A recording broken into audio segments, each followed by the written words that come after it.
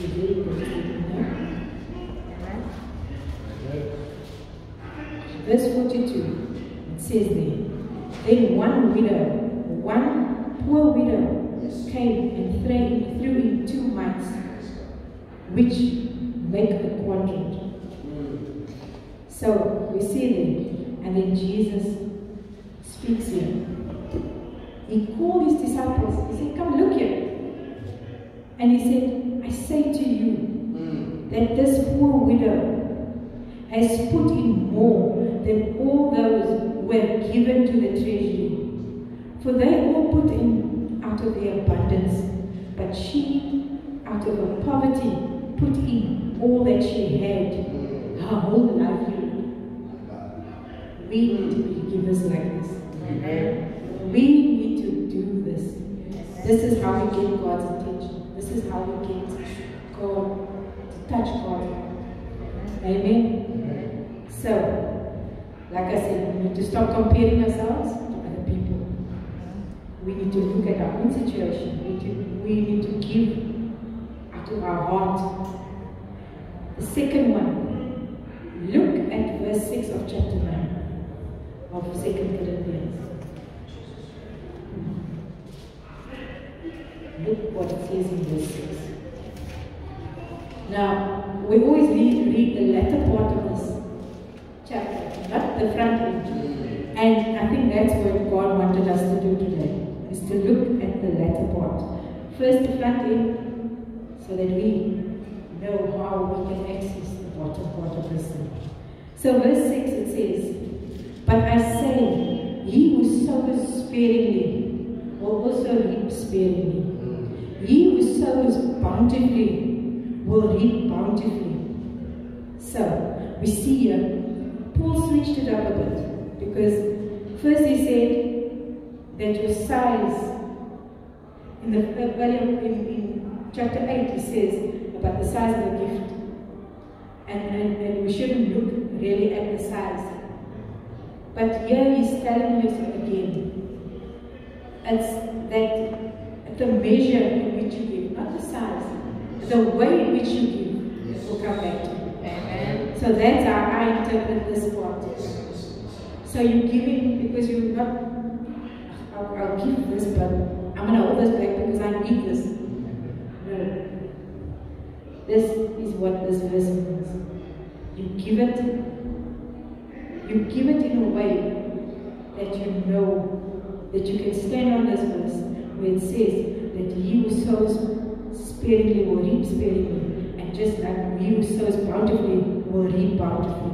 Amen. Amen. Amen. The third principle I found was in Galatians 6 verse 7. So, Galatians 6 verse 7, I'm going to read it quickly. Do not be deceived. God is not mocked. For whatever you sow, whatever a man sows, that he will also reap. Amen. Amen. So we see that here God has placed a principle in place.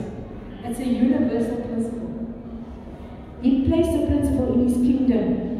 And I know this verse is related to, I think he was referring to sin, but it applies to your giving. It applies to every area of your life. It applies to someone farming. It applies to just giving to God. It's the same thing applies. The same thing applies. God, you don't mock God.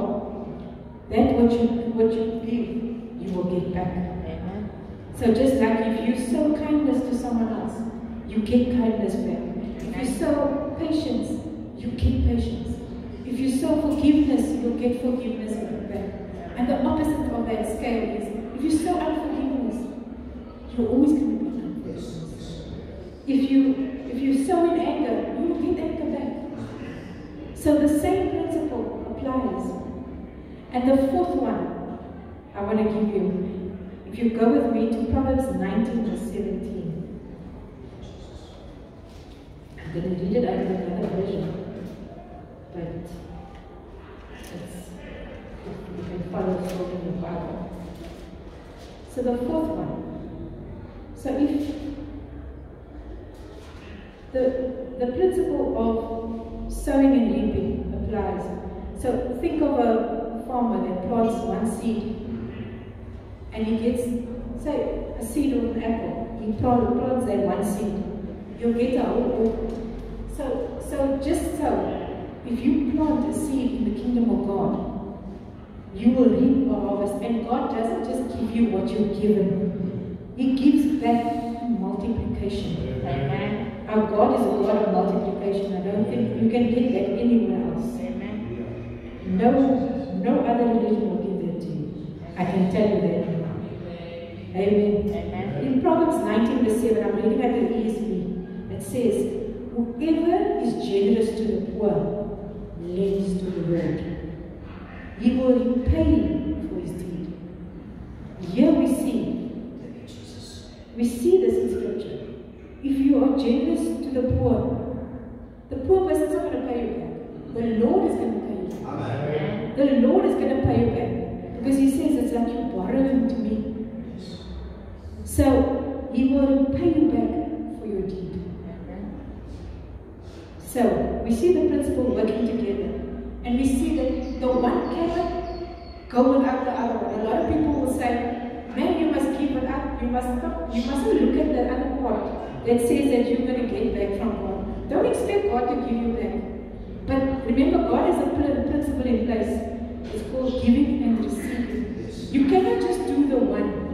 You cannot just be on the receiving end. You've got to be on the giving end. And likewise, you can't just give. Because God is going to give it back. Because He set the principle in place. And God is a God of His word. So we cannot change that. God is not going to change His word to suit your narrative, to suit you. So always be aware of that. That whatever I give, God is going to multiply back to me.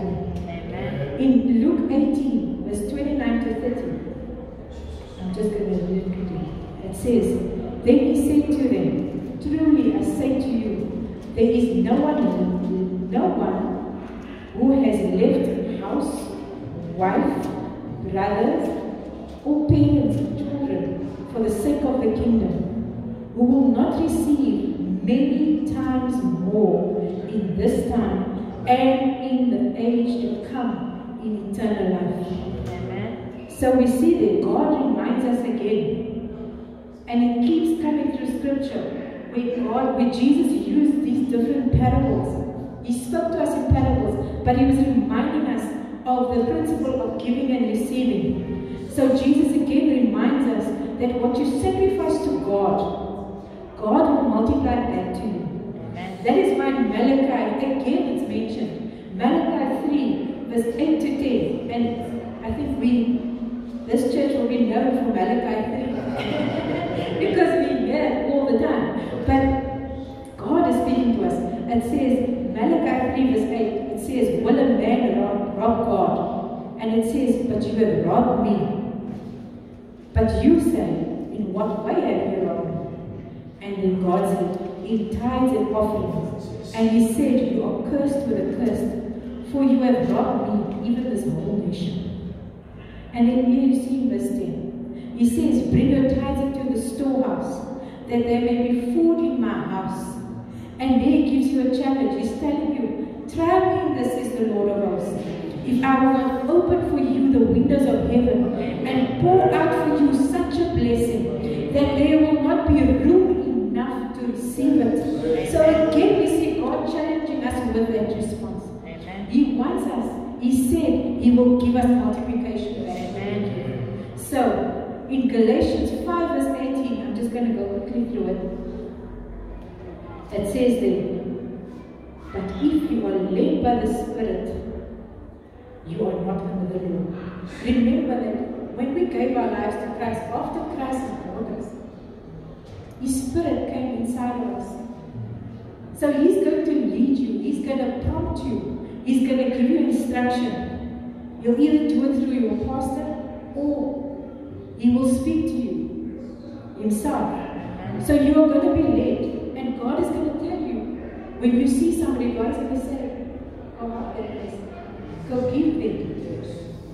But many times we want to Like we don't see that or we didn't hear that, and then we walk away. And then we wonder why life is tight. But God is saying, He's going to help you, because He says there that you will be led by the Spirit. Amen. If I read that, it means that we are led by the Spirit. The Spirit is going to lead us. He's going to lead you to do things. So we know that God is going to lead us to do something, and it's going to be our duty. It is our duty to obey that voice, to obey that instruction that He has given. Remember that oh God, 110%. The reason why I say 110%, because you cannot give back to God what God has given to you. Amen. It's in 1 Corinthians 6, 19 to 20. We are told there, do you not know that your body is a temple of the Holy Spirit within you, who you have from God? You are not your own, for you were bought with a price. So glorify God in your body. There God reminds us again that we belong to Him. He has purchased, Jesus has purchased us with His blood. So we belong to Him. So everything that you have physically, everything you have attained, a job, or whatever, it's God. God gave it to you. Amen. And He can say, I want all of it back. But our God is not like that. He wants you. He's not going to demand it from you, but He's going to give you a choice. It's going to come, there's going to come a time where He's going to come to you and He's going to say, I want you to have that one and that one and that. And you're going to have to obey. Because that's what His word says. You belong to Him now. When we gave our lives to Christ, we belong to God. So we like to lay hold of all the nice things in the Bible, but somehow the other part we overlook because we want to claim that. But you can only claim that when you walk in the obedience, when you walk in that way where He's telling you. Amen. So let us not be stubborn. Let us not try and negotiate with God. Amen. So whatever we do, if you go back to Malachi, to 2 Corinthians. I'm going to read it. I'm going to let you turn there again. But I'm just highlighting. Let's look at verse 7. In verse 7, it says there, so let each one give as he purposed in his heart, not grudgingly or out of necessity. For God loves a cheerful giver. Amen. He's telling us again that when we become reluctant, when we start to second guess, when we start to doubt, then the gift that you give God is sweet. So, let us not start asking our brothers, what must we do? Do you think I should listen to God?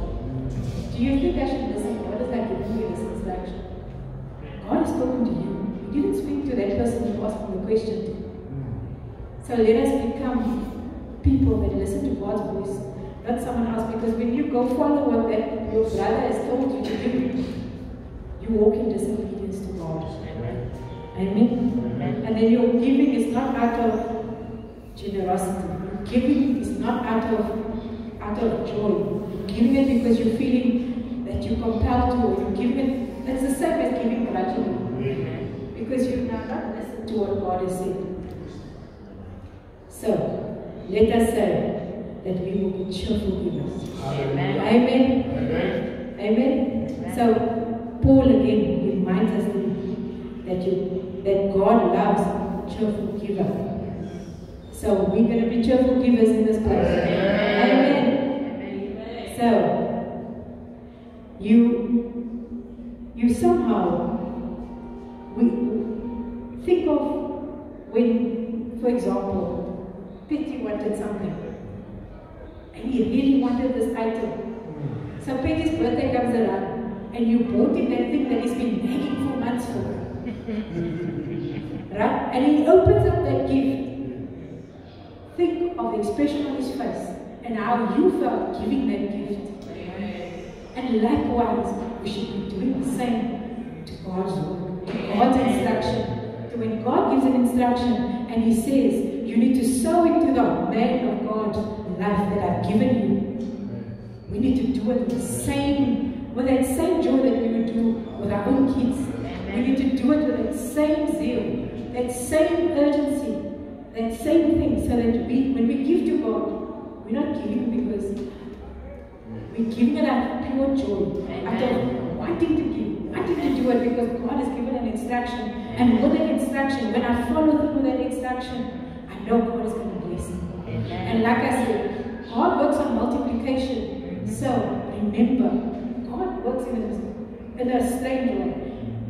Whatever you give, He'll give you back more than what you had.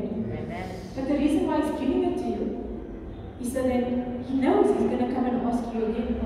Listen here, God help that person. So you will have to give.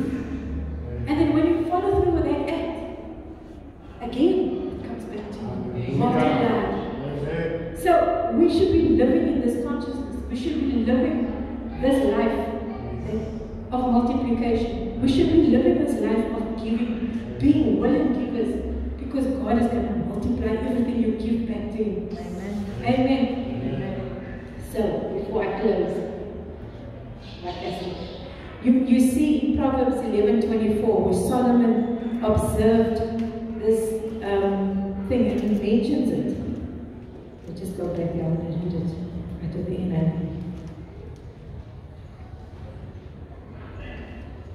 Psalms 11, Proverbs 11 verse 24. It says, one person gives freely, yet gains even more. Another withholds unduly, but comes to poverty. So like I said, you give, your hand is always open.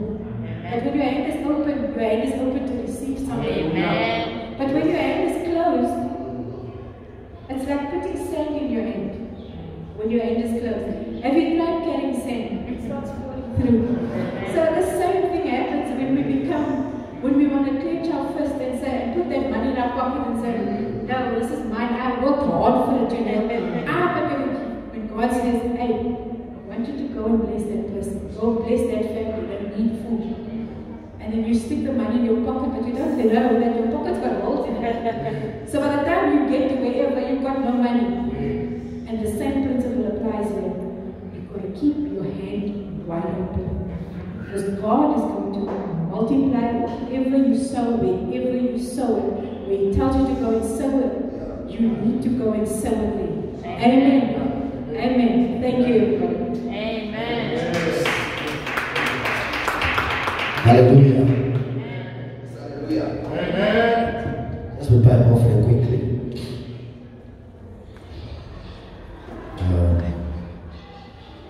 Just hold on. That's fine. Prepare an offering. Just come and put it here quickly. And then we get into the word of God. So you just help us a bit.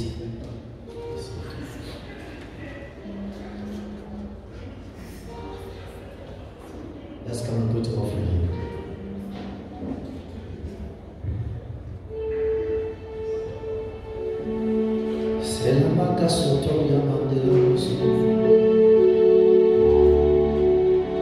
We give thanks.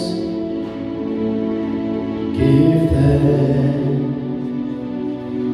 to the Lord. Give thanks because He's given Jesus Christ, His Son, and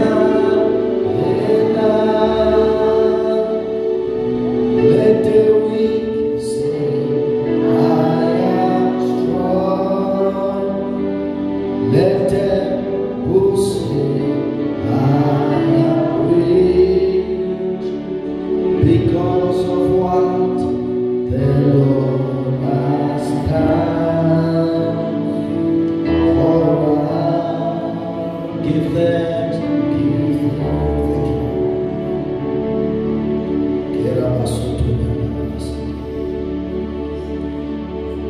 Thank you, Lord.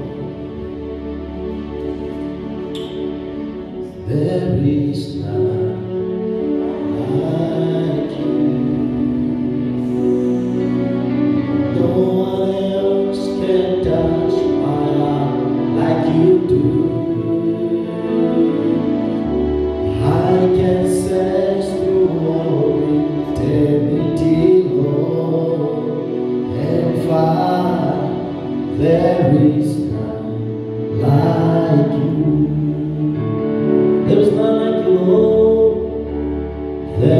is none like you.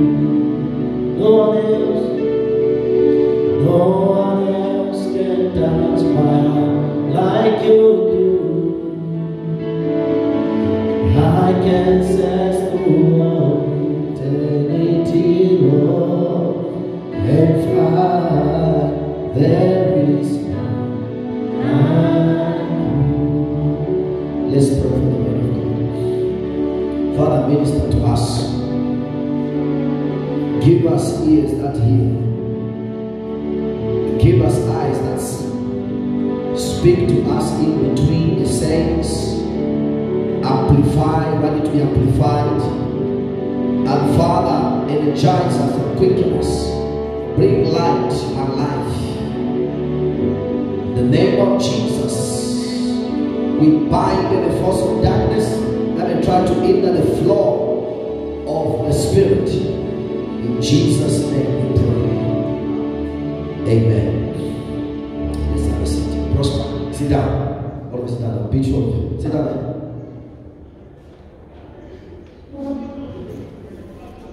And focus. Listen to the word of God.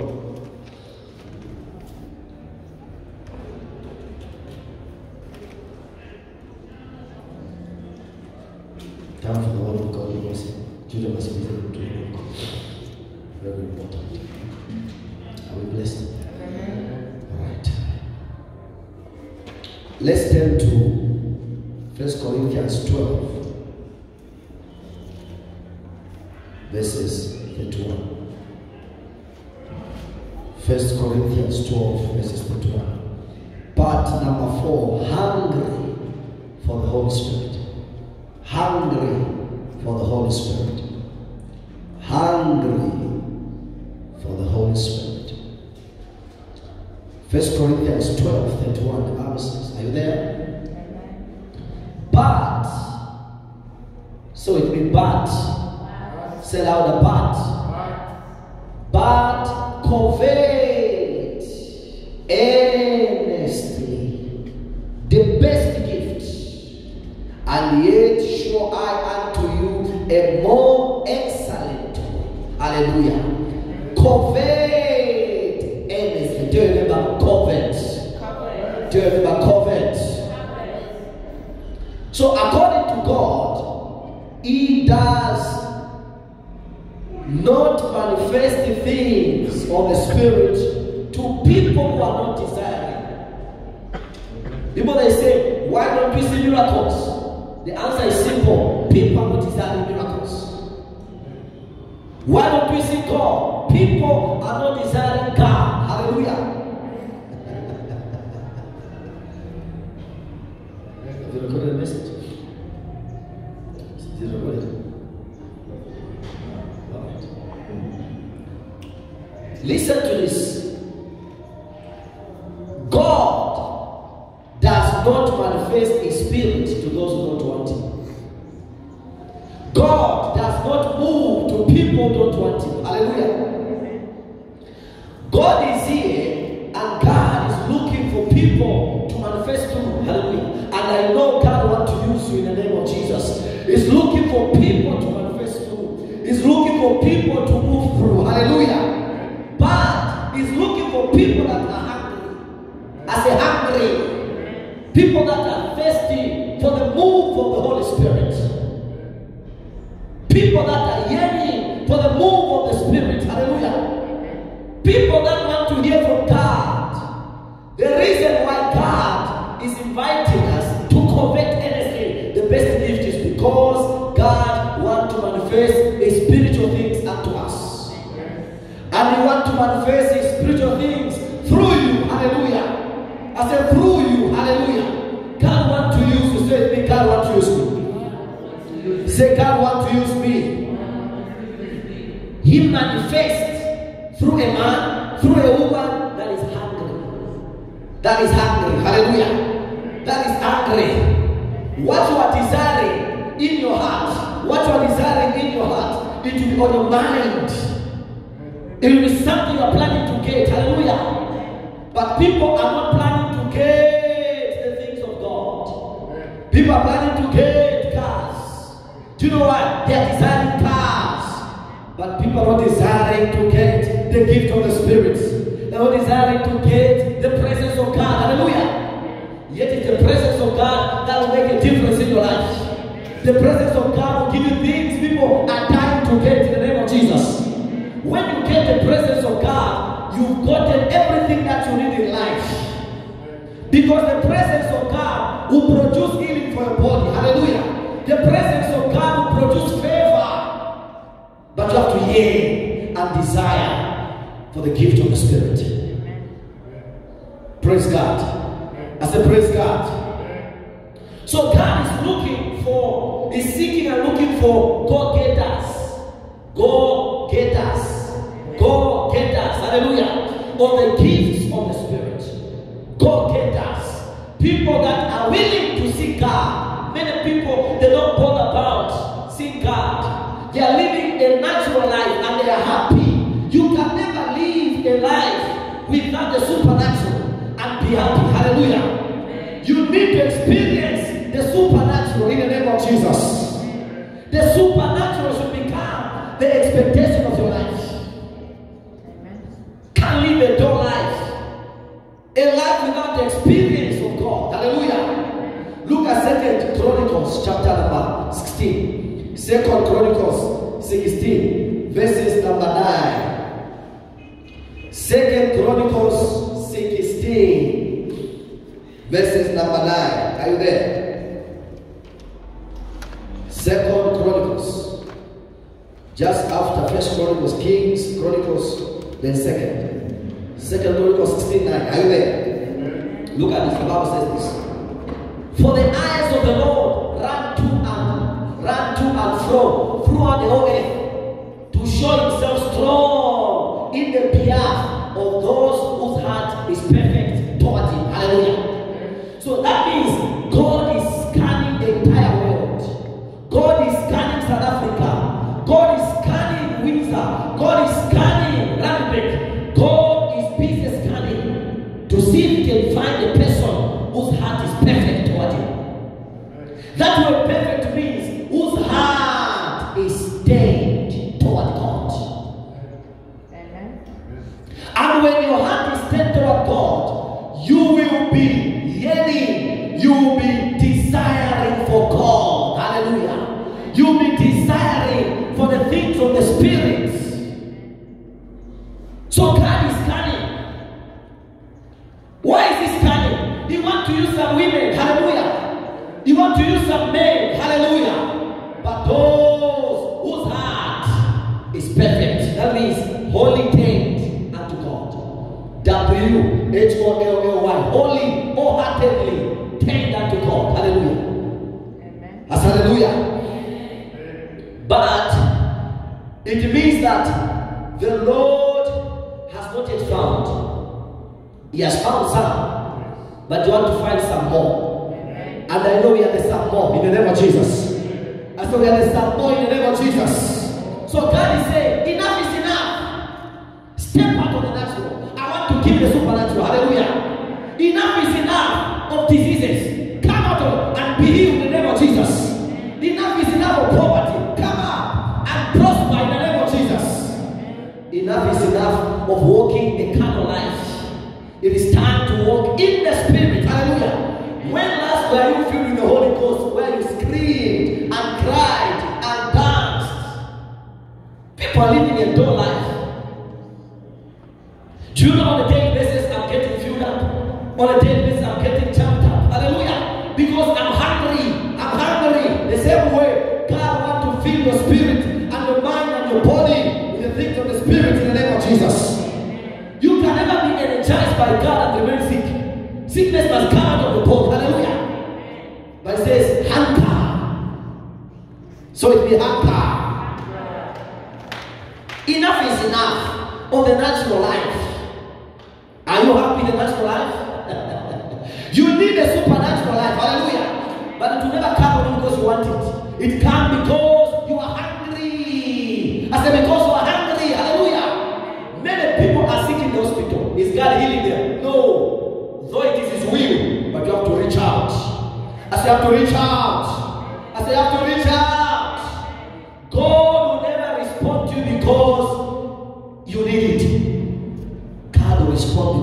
reaching out for it. Many people, they are wishing healing. They are on bed. God, I wish you could. Doesn't come by wish. You have to begin to reach out your heart. Hallelujah.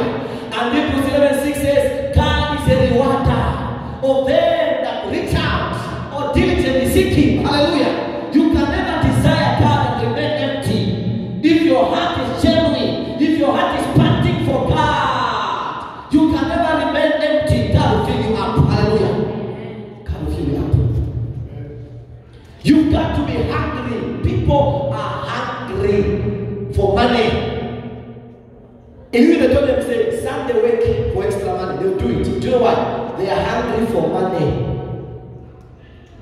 That's why they're not finding it. They have misplaced the principle of prosperity.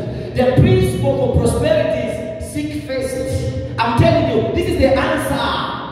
Tell them they work extra. Show us money. They're not lacking more.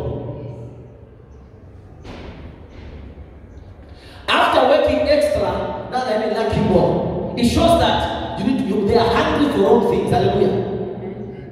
You must be hungry for God. I said, be hungry for God. I don't want to experience God in their lives. You need to be hungry for spirit food. Hallelujah. Spirit food. So God has told us, covet earnestly the best gift. Hallelujah. Now remember, we said there are 9 gifts of the Spirit. How many? 9. How many? 9. And we have started talking about speaking gifts. I've talked about tongues. I've talked about interpretation within the tongues. And today we are going to focus on prophecy. Because they go together. They are speaking gifts. Hallelujah. Next week we're going to start revelation gifts. Because I want you to know these things that you can crave. And when you flow in them, you will say, I flow in them. Hallelujah. I mean, I flow in the Holy Ghost. Glory to God. Now look at this. In the physical, the proof for healthy body is hunger. When you begin to lose appetite, means you are sick. Am I right? If somebody is sick, do they have appetite? No. Appetite goes. Appetite going is a proof you are sick in the body. Spiritually, if you are not hungry for change, hungry for the word, hungry for prayer, hungry for to read the Bible, hungry, if you are no longer interested, you die spiritually. Many people, they can't read the chapter. Why? They are dead. They have got no spiritual health. How can you go the whole Monday, Tuesday, Wednesday, no Bible, no reading Bible, no prayer? You are dead. You must rise up in the name of Jesus. I say rise up in the name of Jesus. The proof for healthy body is hunger. Also the proof of a spiritual health life is spiritual hunger. Where you're looking forward to Wednesday, hallelujah. Where you're looking forward to Friday, we're looking forward to Sunday, we're looking forward to Sunday evening. That energy to look forward to the service, to the word, that's the proof that you are hungry for God. Hallelujah. Pastor told us, don't be mocked. God knows when you are hungry for Him. Hallelujah. There's some people when they enter prayer, God, I love you. God, I love you. It's very dull. And God says, you yourself you can't even enjoy it. How can I enjoy it? Any spiritual activity you do, you are not enjoying. God is not receiving it. The proof that God is receiving spiritual activities that you are doing, if your praise has to be accepted by God, you have to do it in faith and must enjoy it. Hallelujah. Some people they say, Lord, I praise you. I praise you. I praise you. You are good. You are good. You are no. There must be that expression. Hallelujah. Because you are hungry for God. People read it out like a novel. Just compare. No hunger. But I want to hear from God. Hallelujah. But I say, Lord, this is your word. This is you talking to me. Hallelujah. Now as I read, Lord, talk to me. Hallelujah. And then you're praying in the Holy Ghost. And you are reading louder and respecting every word and see whispering and pausing and reading louder and praying in the Holy Ghost, allowing God to talk to you in the name of Jesus. That anger is what causes God to jump out of the page of the Bible and begin to talk to you in the name of Jesus. May God talk to you in the name of Jesus. I said, may God talk to you in the name of Jesus. Yesterday in my meditation, I'll show you when the Lord showed me that just carry the testimony of Jesus.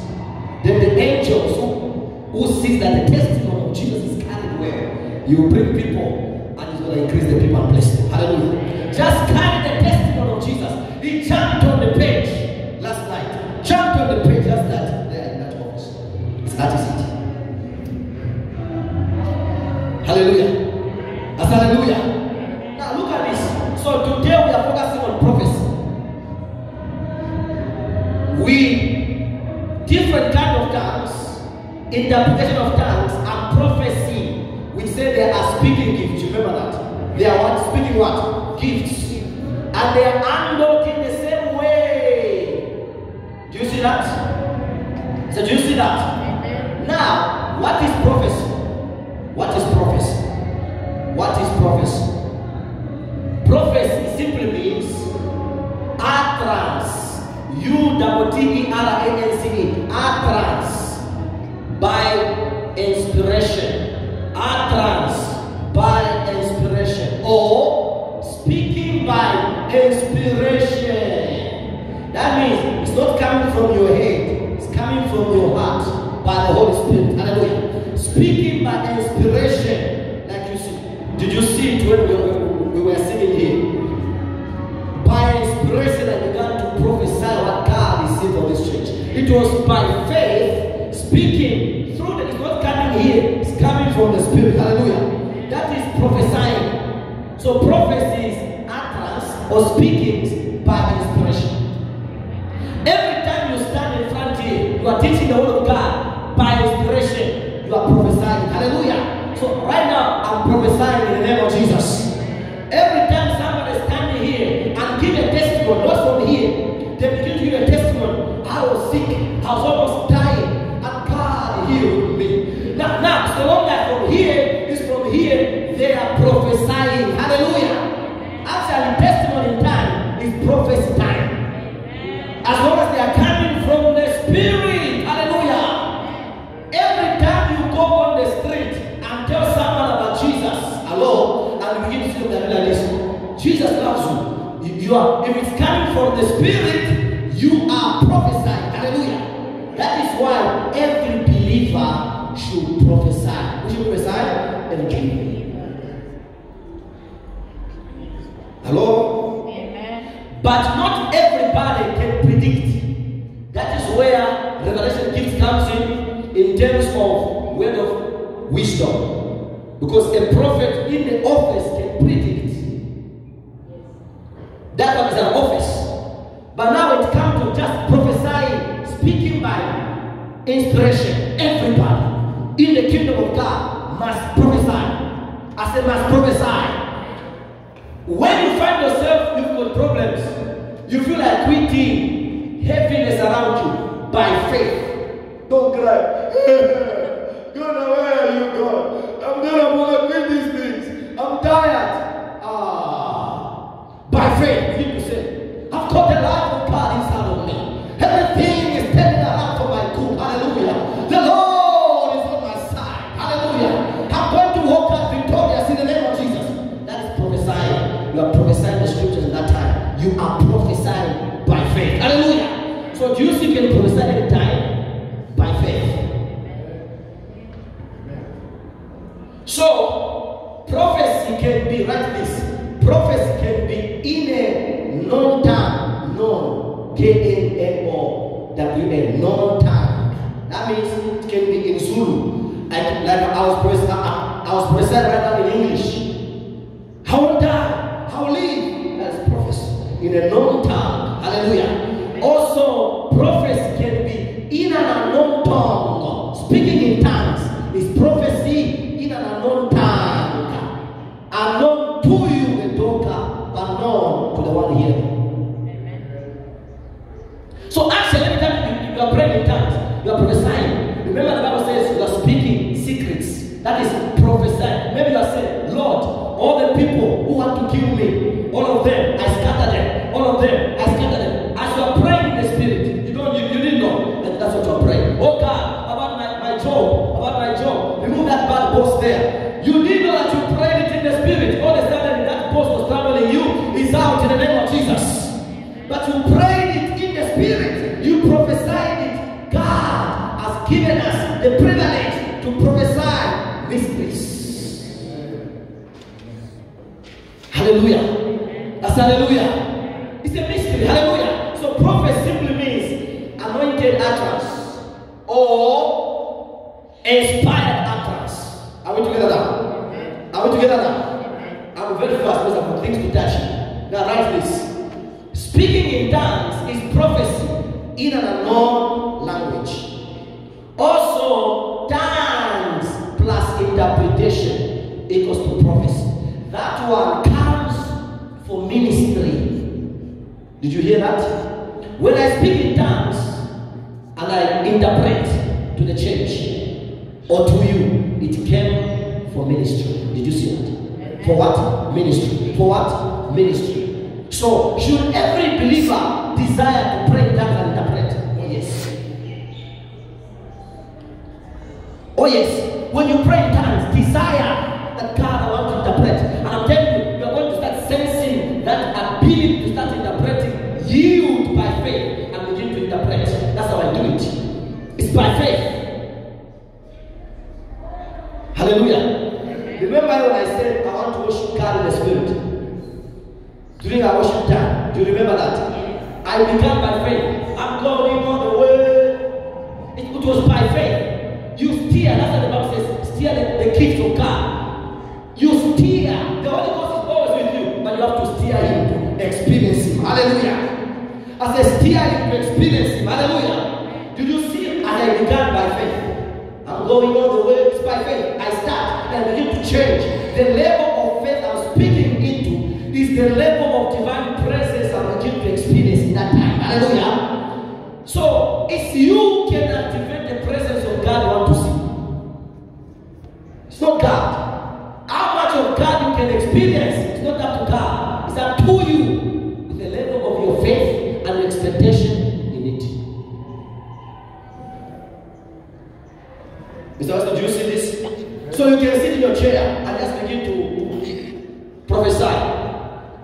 Lord, you are the strength of my life. You are the one who has been so good to me, so good to me. Everybody should sing, but not everybody should record. Everybody should sing, but not everybody should produce a number. That's what I mean. You say I'm a singer. Say I'm a singer. Don't have the voice. God wants you to minister to you. You can never come up high in your prayer life if you don't know how to sing in English and in tongues. Because that's a higher level of prayer. That's a higher level of prophecy. Are you hearing me, people? It's in that direction you're going to start touching big things in the spirit. So sometimes I'll just go. Hey, I'm a sukelela. Mele mele lila mandelela sukelela malasiye. Jesu que la mare para rone masadi e kana na noshi. By faith. Limale kelosha la prato soyaka. What am I doing, church? I'm prophesying through singing in an unknown tongue. Hallelujah. God is hearing me. I'm not hearing, but God is hearing me. And I'm speaking mysteries. Hallelujah. And I'm touching into the supernatural. Hallelujah. People are living a dull life. Are you seeing this? It's by faith. So do you see, you can experience God anytime. I can start by faith. There's no way I can remain down because God is on my side. Things just have to change, and they're changing. The Holy Ghost is moving. It's by faith. You need to become a psalmist of your life and learn to prophesy through your English,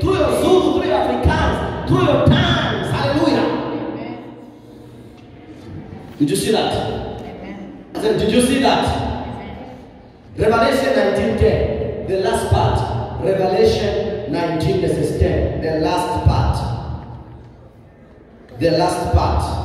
Revelation chapter 19 verses 10. Look at the last part. Are you there? Revelation 19:10. Are you there? For the testimony of Jesus is the spirit of prophecy. Did you see that? Every time you are testifying Jesus, you are prophesying. Amen. For the testimony of Jesus is the spirit of prophecy. Hallelujah. As hallelujah. Now, what is the purpose of prophecy? Prophecy has got three things to achieve. Why prophecy? Why prophecy? Why prophecy? Number one, prophecy brings edification or building up. Edification. So when I come and prophesy to the church, something from the Holy Ghost, it will build up the church. It will build up the church. Prophecy. Like when you come here and exhort people and they are built up, we are prophesying to them. Hallelujah. So prophecy brings edification. I'll give a verse. Number two, prophecy brings exhortation. E-X-H-O. Exhortation or encouragement. Did you see that? That's why every time you come to church, you must leave built up and you must leave encouraged all the time. If you never left built up and encouraged, something is wrong with you or something was wrong with the teaching. But in most cases, it could be you, the receiver. So edification, encouragement, or exhortation. Number three, prophecy brings comfort. So every time you go to church, you don't have these three things. There was no prophecy. Building up, encouraging up, and comforting. Hallelujah. Comforting. If you studied the Bible and you didn't get these three things, you didn't study the Bible. Every time I leave my Bible study, I live built up, I live encouraged, I live comforted. Hallelujah. Last night I was comforted. The scripture jumped on me. He said, carry the spirit of testimony, because that angel is looking for where the testimony of Jesus is being carried. Hallelujah. So I left charged up. So every time you do things of the spirit, these three things must happen in your life. Built up, encouraged, comforted. 1 Corinthians 14:3, look at this. 1 Corinthians 14 verses 3. Are you there? 1 Corinthians 14 verses 3. The Bible says this. 1 Corinthians 14 verses 3. Are you there? Amen. The Bible says this. But he that prophesy speak not unto men. Did you see that? Speak unto men to edification. Did you see that? And exhortation. Did you see that? And what? Comfort. Three things. So every time prophecy is coming to build you up. It's coming to exhort you. It's coming to what? Comfort you. So every time you come to the house of God, these three things must happen in your life. Amen. All the time. And I know this after this morning, you are being comforted. Amen. You are being built up. Hallelujah. You are being encouraged in the name of Jesus. Do you see that? Amen. Every time you are challenged and you begin to sing by faith and prophesy, the presence of God will come. What will happen? It will build you up. It will encourage encourage you. Hallelujah. And it will comfort you. All the time. I say all the time. You are challenged to pray in tongues. And as you do it for a long time, you're going to sense a building up. You're going to sense an exhortation. You're going to sense a comfort. Hallelujah. All the time. All the time. May you be comforted. Amen. May you be comforted. Amen. In the name of Jesus. Amen. Are you being blessed? Amen. Now, write this statement. Tongues differs in purpose, function, but same in the essence. Essence means source. Tongues differs in purpose and function, but same in the essence. That means source. In essence, the essence of something. Its source, its origin. The origin is the same, but function. Tongues differs in purpose and function, but same in the essence. I'm about to review something. So, the function of speaking in tongues for ministry can be different. Either maybe to save someone, or to warn someone you're about to die, or to warn someone repent, for example. That could be the function. But the essence is the Holy Spirit.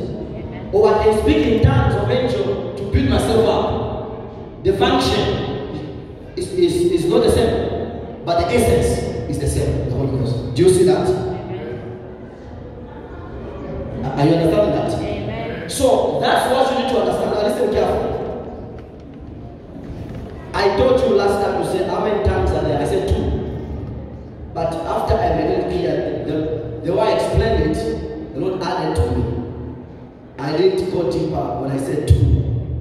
I need to rectify them. Listen carefully. You see everything we are learning from the Word of God. So number 1 we say sign tongue. You remember that? Sign tongue, which was experienced in Acts chapter 2, verses 4 to 11. When the Holy Spirit came on them, they spoke in tongues, which other people hated them. Did you remember that? They were not understanding, but the people who hated them, they were understanding. Hallelujah. That's a sign tongue. It comes for a purpose. It comes for a function. Remember that? It's a sign tongue. I can speak Afrikaans, but the Holy Ghost, you know I don't speak Afrikaans. But I speak in Afrikaans for 1 minute constantly. It came for a function, for a purpose. It's a sign tongue. You hate, I did here. Do you see that? I said, do you see that? May you flow in that in the name of Jesus. I said, may you flow in that in the name of Jesus. So God can use you when you go to a place where people don't speak English, know how to interpret. He can move on you and you speak in their language. Hallelujah. And communicate salvation to them in the name of Jesus. Praise God. I said, praise God. Number 2 tongue. Number 2 kind of tongue. It is called ministry tongue. Right? I think that's what I didn't mention. Ministry tongue. This is where you can speak in tongues and interpret. Do you see that? Ministry tongue. Where a person can stand, for example, in front and speak in tongues, and then begin to interpret. That is ministry tongue. It comes also for a function and for a purpose. It's all about prophecy. Do you see that? So, sign tongue, ministry tongue, they are all connected to what? Prophesying. Helping people for purpose, for function. Are we together? Number 3. Praying tongue. Praying tongue. This is the one you do alone in your car. And now you see that. Tongues of angel. It's the one you do alone in your car. You do alone in your car. You do alone in your house. Alone. You do alone when you are sweeping. You are praying the Holy Ghost. These are praying tongues. Praying tongues. Praying tongues. They come for the purpose of you speaking mysteries to God, building up yourself, experiencing the supernatural. Do you see that? It comes mostly for personal gain. So praying tongues are for personal gain. Personal gain. Hallelujah. Personal gain. Hallelujah. Personal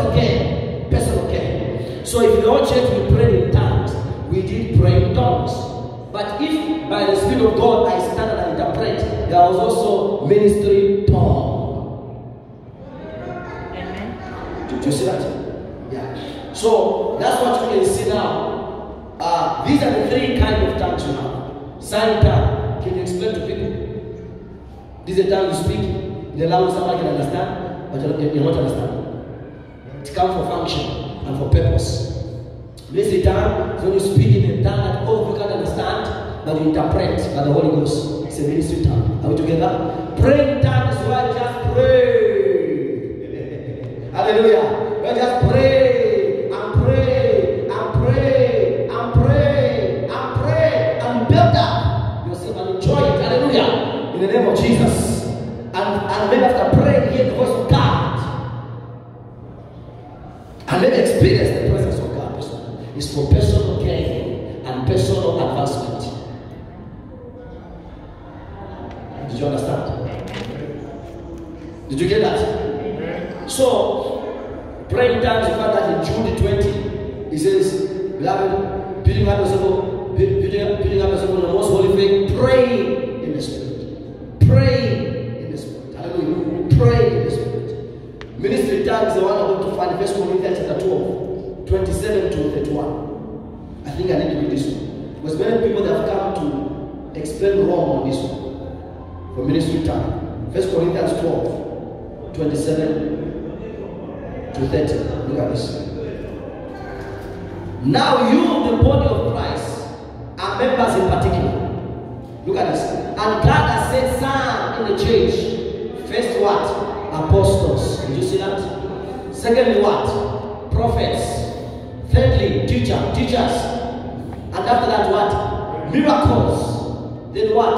Gifts of healing. Then what? Helps. Then what? Governments. Then what? Diverse kind of tongues. Now, this kind of tongues here, listen carefully. They are ministry tongues. All these gifts mentioned here are ministry gifts. They are ministry gifts. Ministry gifts. He is not talking about these normal tongues we pray of angels. It's not about diverse kind. We know what to talk about. Ministry tongue. God is about to give us questions here. Look at this. Are all apostles? Is everyone an apostle? No.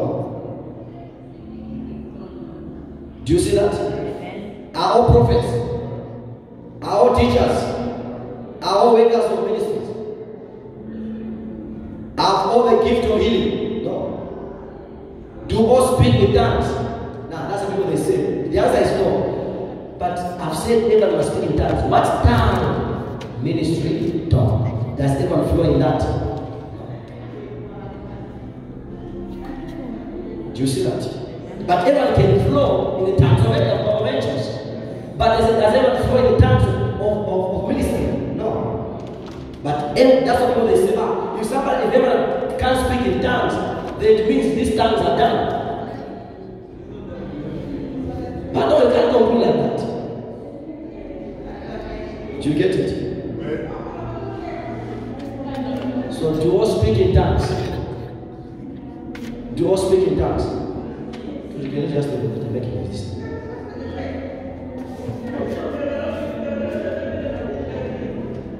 Are we being blessed? So we see here already that these are ministry gifts.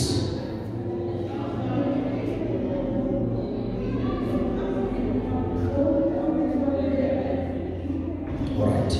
Have you understood? Did you get it? So here if someone told you, do all speak in tongues? The answer is no. Here. But what is he talking about? Ministry tongues. Did you get it? Did you understand now? Because not everybody can flow in this kind. It's as a spirit gives. But everybody can flow in praying what? Tongues. I'm getting established in this one because you're becoming more stable, more established in the teaching of the Lord. Many people, I can tell the truth, go and ask 95%, maybe 99% of the church, one of the class, they don't know these things. I'm telling the truth. Go in church and ask people about praying in tongues. Zero. Just take a survey. take a survey, ask people who go to church, ask them about these things. See. That's how can we become effective. Produce it. Many people, they don't have this understanding.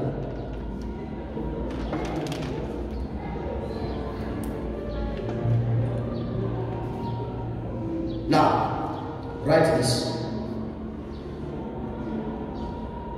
The level to which you are willing to flow in the gifts of the Spirit, and the level to which you are willing to yield, is a level to which you can prophesy. So it's not God determines your level of prophecy. It's your willingness to flow into it and to yield.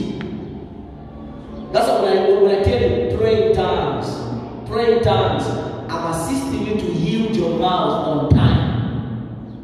Because when your mouth is yielded to pray in tongues, it will be very easy to yield to prophesy. Because your mouth has been yielded to speaking in tongues personally. So the time to prophesy, it's easy to flow because you've already yielded your mouth to speaking what? In tongues. That's why I don't start to flow in the prophecy. Because I've yielded my tongue to speaking more in tongues. When you're driving your car, speak in tongues. When you're going to work, just be praying. Don't need to be louder, just be praying. Inside, this one is the inside one. My spirit is praying. Can you see me, everybody? I'm walking, but you can't tell. Look at me. Look at me, everybody. Look at me, everybody.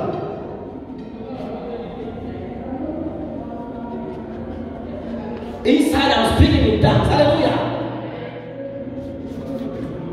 But did you see my mouth go like this? No.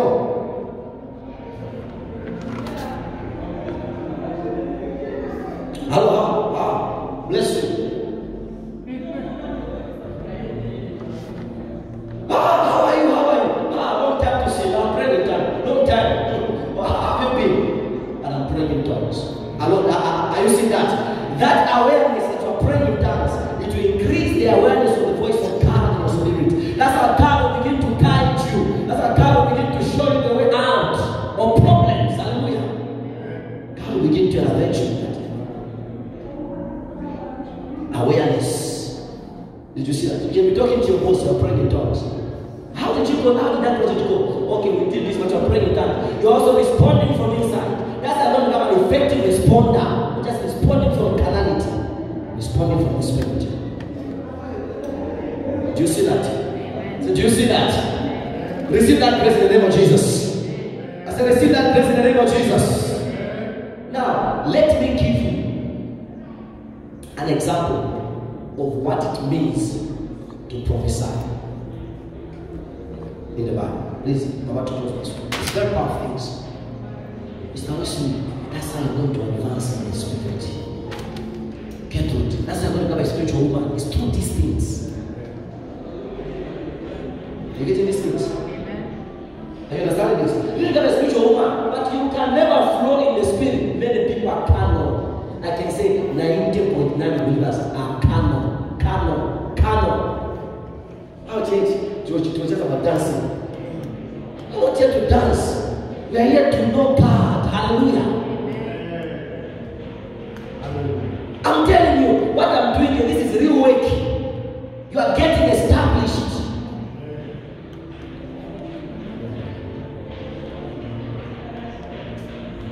Mr. Austin, do something. Ask them which church you go to. Okay. What do you know about tongues? Zero. The church has never done a good work in this. What do you know about prophecy? Zero. The church has never done. That's why there's no that desire. There's no that move and manifestation of the Spirit. Do you see that? There's just not much noise. Prophesy. I can see. We've got fridge. There's a big chicken in the fridge. Yes, Papa. I can see that. They leave church. Zero. Nothing at all. Somebody has got no doctrine. God has told us to bring the church to the place of doctrine. Hallelujah. If they ask about the Holy Ghost, you can explain it. They ask about praying in tongues, you can explain. Ask about prophets, you can explain. What of course you can explain.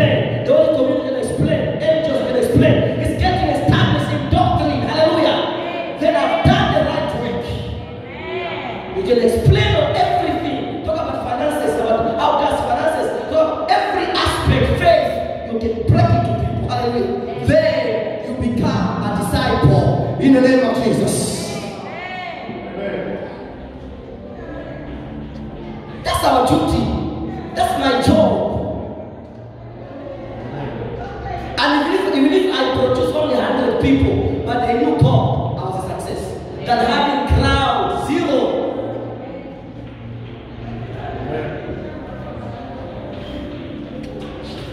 Let me show you in the Bible one example of what it means to prophesy. Luke chapter 1. We are going to close with this one. Luke chapter 1. We are in the school. And God is up with this school in the name of Jesus. Luke 1. Let's start from verses 39 to 56 first. Then we are going to jump 6, 7 to 7. Please listen carefully. Because I want to show that God can prophesy anytime. Do you know that you can do that anytime? By faith, you just begin to sing, begin to proclaim the word of God, hallelujah, confess the word. You can prophesy anytime. Come on. You can prophesy. Did you hear that? You don't need to be a prophet to prophesy. Just speak the word of God, sing it to God, pray in the Holy Ghost, you prophesy. You see that? Betty can prophesy. Leon can prophesy. Oh yes. Oh yes. Prophecy simply means speaking the matter. Inspiration. Look at this example of prophecy. 39. And Mary arose in those what? Days and went into the hill country with hasty, very fast, into a city of Judah. 40. Are you there? And entered into the house of Zachariah and saluted Elizabeth. She entered and said, Elizabeth, my cousin, how are you? Hallelujah.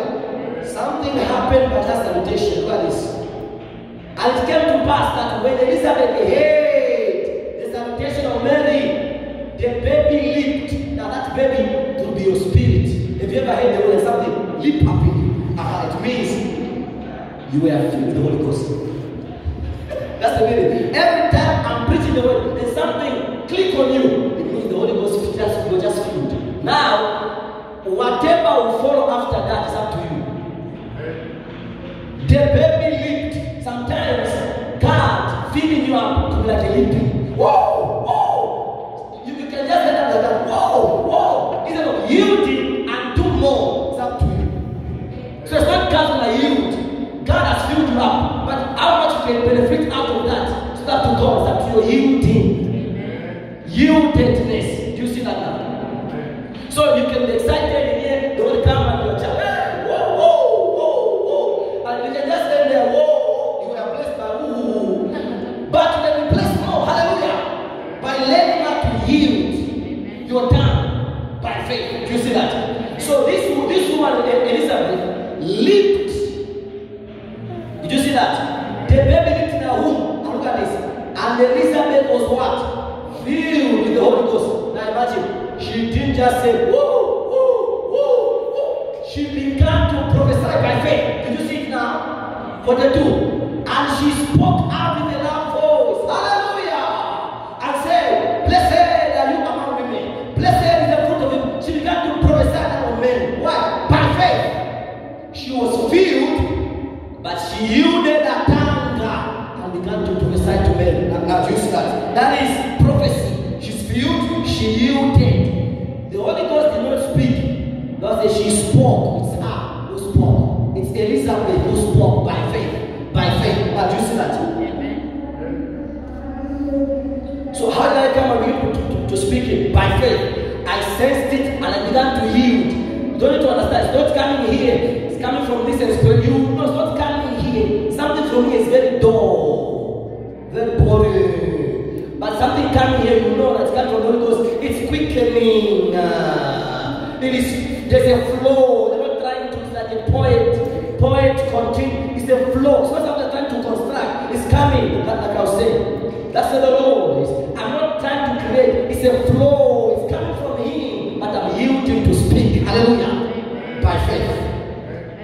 Did you see that? Like a poetic type. It's not coming here and it's just flowing, but you are yielding. You are speaking by faith. It's giving you the utterance. It's called prophecy. That's what Elizabeth did. You need to flow in these things.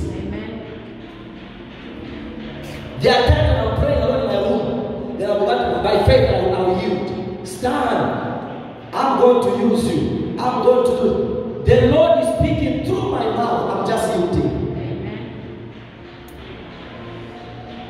Now you see that?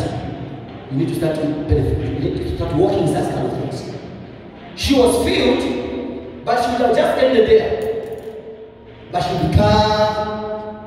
Have you ever seen when I'm talking through the phone? I'll just quickly change the tone and say, now that says the Lord. And I began to prophesy by faith. It's not coming here. You can listen that it's not coming from stand. Mind, because it's quickening. It's life-giving. You are the one speaking, but the utterance is from Him. But by faith you are yielding. That's why God prophesy about anything about your life. It's coming from Him. You're the one doing this speaking. Did you see that? Did you see that? She was filled up, but she began to bless Mary. Whatever she was blessing Mary, did she know about it? No. She's speaking by faith. Look at this. And where is this? Me that the mother of my Lord should come to me. How does she know? By faith. Now do you see that? She's prophesying like I was saying. I haven't forgotten about the what? Can you remember what I was saying? God will just come here. But I can recall what God was saying. I can't speak direct as it was. But that time I was under the influence. And I was just yielding to the influence. What do you see these things? 100% of many churches don't know these things. I'm telling you. And people are not being blessed at all. People go to church and they clap back. No spirituality. Do you know why? No doctrine.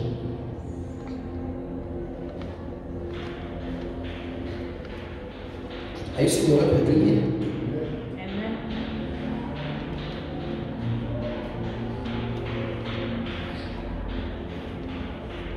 Look at that happened. After she was done speaking, Mary also by faith, she began to prophesy. Look at this. And Mary said, now do you see that? By faith, my soul does magnify the Lord. Hallelujah. And my spirit does rejoice in God, my Savior. Can you see? She's also prophesying by faith. But it's not coming here. Coming from the Holy Ghost, but you are yielding your tongue. And the more you are learning, you will make mistakes here and there, but later you become an expert. You will know how to yield correctly. Hallelujah. It's called yielding correctly. Starting can start with mistakes. There's something here in the voice of God. You can start hearing by mistakes. But as you continue to act on every prompting, you're going to become an expert in the which now you're going to this is God. The same way you do auditing. When you started, mistakes. Same way you do that construction things and projects. When you started, you're not there, but now you can even go to the film of the team. The same thing in the spirit are. You know how to yield. You know that this time around, I'll yield this way. You are becoming an expert. When you pray down, you just know this time around, I need to sing. Hey, Lama, say, thank you, Lord. You are now yielding right because you've been with Him. Hallelujah. Do you understand that? Do you get that? Because God can talk to you, but you yield wrongly. No problem. Don't get discouraged. Like remember Paul, the disciples, they told Paul, they said correctly that Paul was going to be killed in Jerusalem. But they added what God did not say. They told him, don't go. But God did not tell them to say that. If you check carefully, I'll teach you. The Bible says they had the impressions were correct that Paul was going to die. But they added, don't go. Paul was upset. Why do you want to make me upset? The Holy Ghost has told me I'm going to go and I'll be killed there.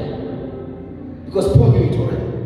The Holy Ghost told him. He said, now do you see you can't die an animal when you're walking these things? God will tell you that don't go there today, they want to kill you. Hallelujah. And do you see the life I'm bringing in?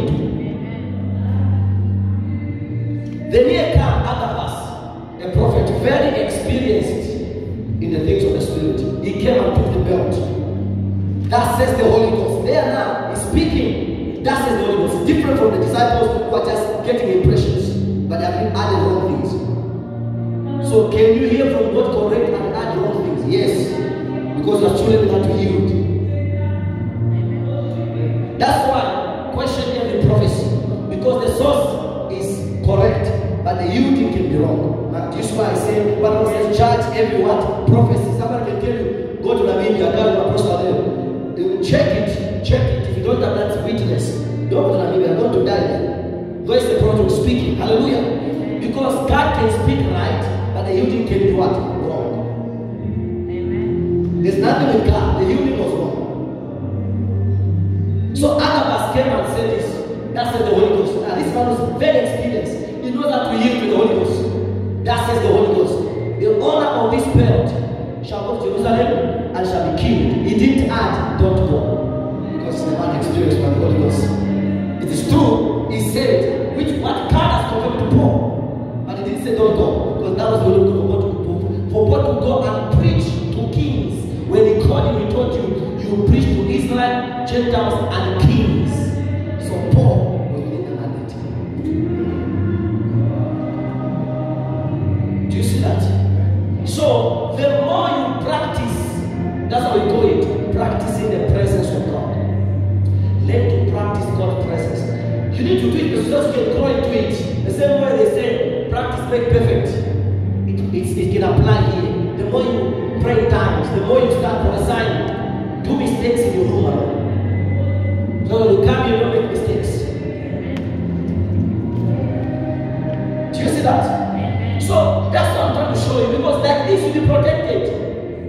It should be as you're praying, just sense you say, delay 5 minutes before you go to work. Follow that. Follow that. Follow that. Follow that. It can come up in your heart. Call them. Just know an age to call your friend. Take your call. That obeying of the prompting, that's going to become keener, sharper in the voice of God. Hallelujah. And this is the door into the spiritual life.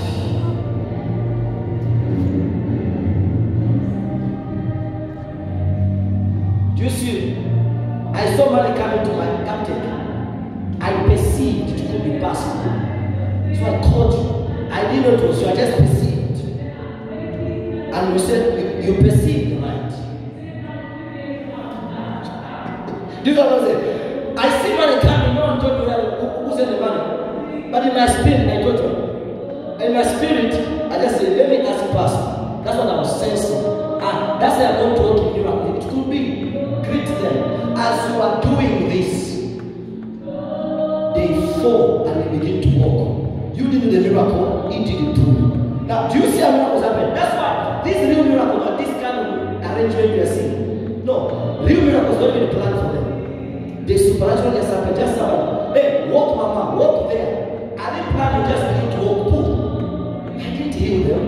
The Lord healed them. I yielded the promptings and the leading of the Spirit. Stand up on your feet. Do you see these things?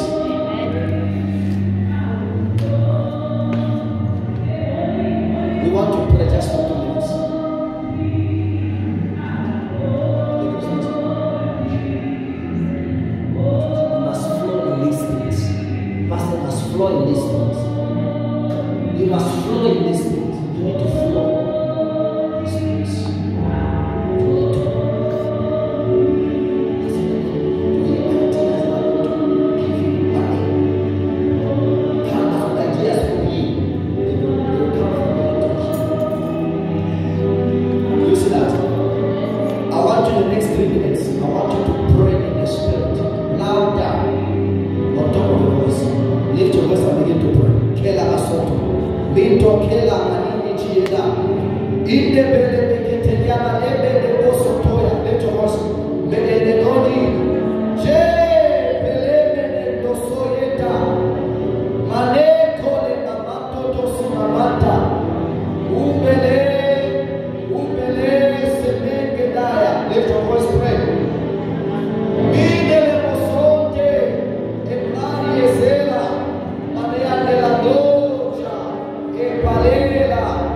Mene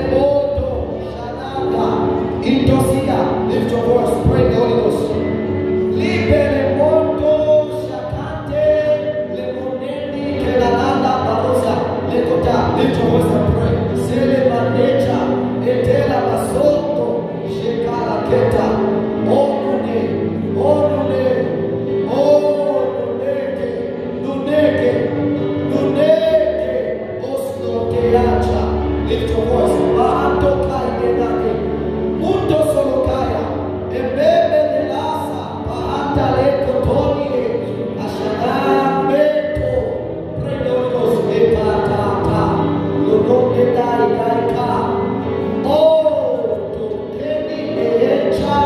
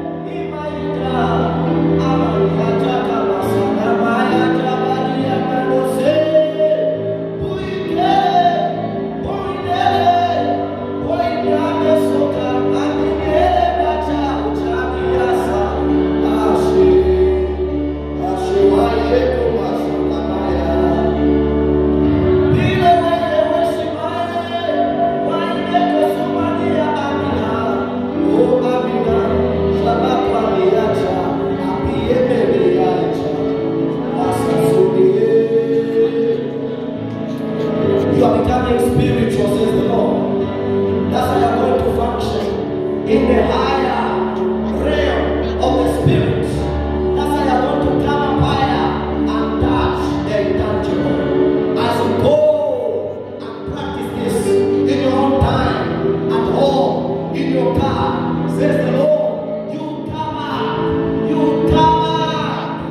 and hear the voice of God, and you know the way to go, and you come out of problems.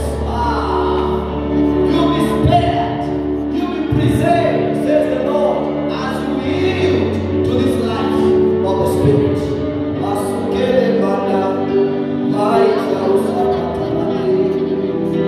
Your business idea will come, says the Lord, through this. Your answer to your question will come through this. As you go singing in the Holy Ghost and praising in the Spirit, I will come with you, I will speak to you, and I'll show you the way, says the Lord. Masalemato, Shala, Shala, Jesus' name. Amen. Amen. How do you sense yourself? Calm. Do you see that when you go there, you calm? You start sensing it also. Because that's the highway to life. That's the highway to being spiritual. Hallelujah. And if you do that for 1 year, people will think, what is happening to you? Because you become so sensitive. Hallelujah. And you make decisions that are accurate because you are focusing on Him. You are hearing from Him. Hallelujah. You are going to avoid accidents and avoid operations. Some operations are not necessary to go into. Hallelujah. You tell me, don't go there. Praise God. I bless you. May you go in peace in the name of Jesus.